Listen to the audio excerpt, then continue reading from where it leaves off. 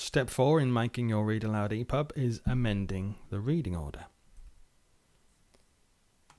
So from step 1, we've split the text away from the base artwork. From step 2, we've prepared all of the text frames, and in step 3, we've done text on a path. Now, the order of the text is either the order that you select the text frames if you're doing it manually page by page, or it's the position of the text.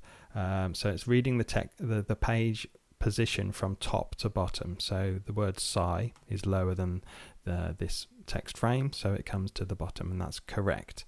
I'm just going to go through this document though to check each one. So step out a little bit. Ribbon, schmibbon, that's fine. How lucky is this guy? That's pretty simple, just one text frame. Okay, this one's interesting. So the reading order goes: Steve smells the horn, sniff, sniff. So if I just come over here, and this is an InDesign table. So just by double clicking or switching to the type tool in any other way, we can hover around the left hand side of these table rows, and I'm going to actually just drag sniff, sniff up a bit. So there we go. And nom nom actually goes to the bottom. Because its position is higher than sniff, sniff, that's why it was recognized as the second text frame to be read out, but actually it goes right to the bottom of bites the horn. And lick lick, even though it's at the bottom of the page in terms of its frame order, it actually goes after taste the horn. So let's just check: smells the horn, sniff sniff, tastes the horn, lick lick, and bites the horn, nom nom. There you go.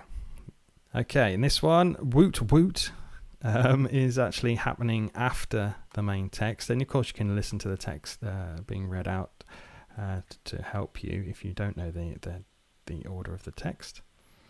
Okay, next page. Steve straps the horn to his head. So here we've got too bad Steve, and yeah, that's all okay. If it finds text frames that are exactly the same distance from the top, the y-axis, then it will use the x coordinate and read from left to right, so that's okay. Gallops off, and whoosh. Whoosh is the first bit of text on a path that we added, so that's been added correctly.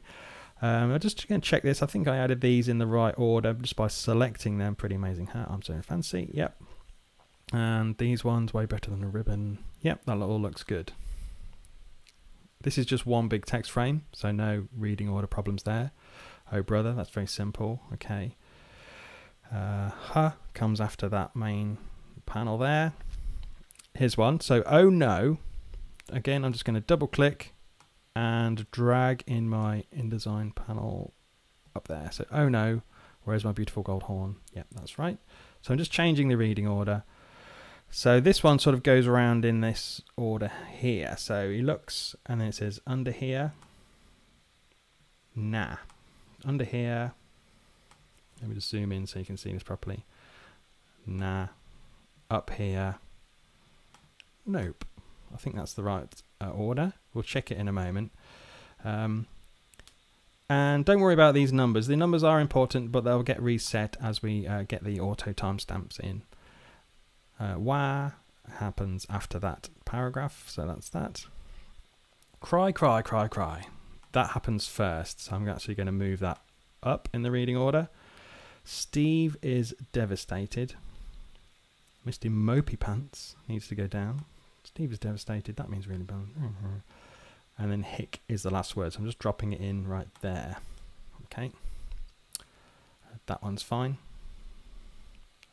That one was also good because of the 1, 2, 3 reading order. 1, 2, 3, that also matches. Sploosh, let's have a look at the position of sploosh. Sploosh needs to be lifted up. Poor Steve is drenched. That means really, really wet. So that means really, really wet comes up to after the word drenched. Still no luck. Too bad. That's fine. That one's okay. That's okay. Wait a minute. Very simple, that one. That's also good. I love the natural look. Very stylish. So the words very stylish come after I love the natural look. Very stylish. How does he do it? Okay. And that's it.